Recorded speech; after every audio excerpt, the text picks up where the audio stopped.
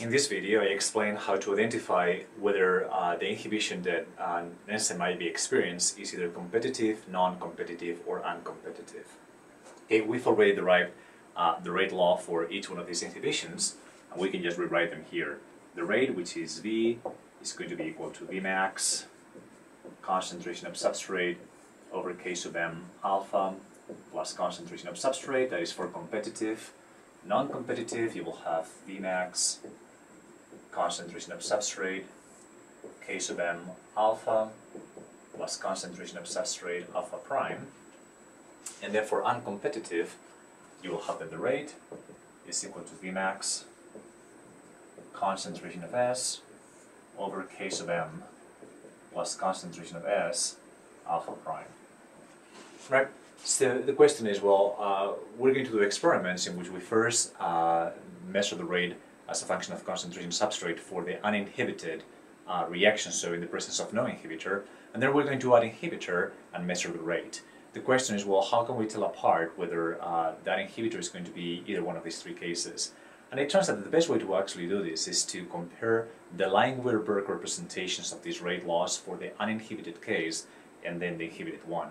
Okay, so what we're actually going to do is derive Lineweaver-Burk graphs for each one of these three inhibitions, and then we'll compare it to the original one, uninhibited one, and then we'll be able to tell whether it's what type of inhibition it is from the changes to the Lineweaver-Burk plot. Right, so let's start here with competitive inhibition. Remember that to obtain here the Lineweaver-Burk plot, what you have to do is take the double reciprocal of this expression. Right, so the double reciprocal of that expression is 1 over V, and then K sub m alpha plus concentration of S over V max X times S. Alright, or this is equal to 1 over V Km over V max alpha 1 over S plus 1 over V max. Okay, that is your Lineweaver-Burk graph for, or equation for competitive inhibition. Notice that what we do in the Lineweaver-Burk plots is we plot in the y-axis 1 over the rate, and in the x-axis 1 over the concentration of substrate. Okay, looking at this graph, you see that that's y, that would be the slope, x plus v. That is the slope and that is the intercept. What we actually see when we compare this to the uninhibited Lineweaver-Burk expression is that the only difference is that alpha term, and that is only affecting the slope. The intercept doesn't change. Okay, so what we can actually say is that, well, if this is what happens when the concentration of inhibitor is equal to 0, once you have the concentration of some inhibitor, only the slope is going to change, the intercept isn't. And the slope is actually going to go up. Remember, this is equal to 1 plus concentration of I over K sub I.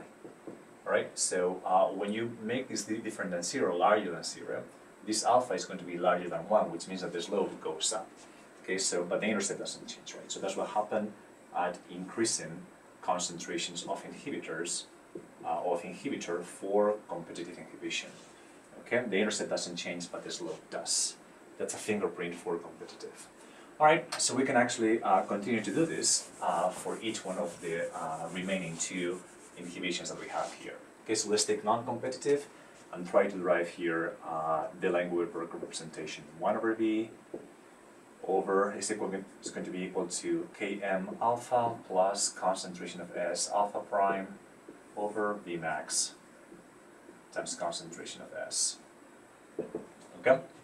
Separating terms, we're going to find that this is going to be equal to Km over V max alpha 1 over S plus alpha prime over V max. Okay, now comparing this equation to the one without inhibitor, we find that, well, both the slope and the intercept are actually changed, modified by this inhibitor. Okay, Ax plus B. Okay, both the slope is affected by alpha and the intercept is affected by alpha prime, and both of them should go up. Okay, so that's going to make a difference with competitive, which is this graph, because again, the slope will increase when you increase inhibitor, but the intercept will also increase. Okay, so that's what happens. Now what I'm actually going to draw here is the special case in which alpha and alpha prime are the same. And in that particular case, what happens is that the intercept with the x-axis happens to be the same, but that's something that is not particularly relevant, at least for us. Okay, again, so what you will have is that, suppose that this is the graph when you actually don't have any inhibitor. Okay, concentration of I is equal to 0. Now, when you add inhibitor, both the slope and the intercept have to change. Okay, it turns out that if alpha and alpha prime are the same, the intercept with that axis is also going to be the same. Okay, that and that. Notice that that's what happens when the concentration of inhibitor goes up. Okay, the intercept is greater and the slope is also greater. And you could continue to do this. Okay, and fine, that's probably not very good. Let's see if I can draw it a little better. Yeah, that's a little better. You can actually see that the slopes of these lines continues to increase and the intercept with the y-axis continues to increase. And again, it's just a curiosity that the intercept with the x-axis, if alpha is equal to alpha prime, then would be the same. Okay, so this is what happens for non-competitive inhibition. The fingerprint is that both the intercept with the y-axis and the slope change. Okay, and then for uncompetitive,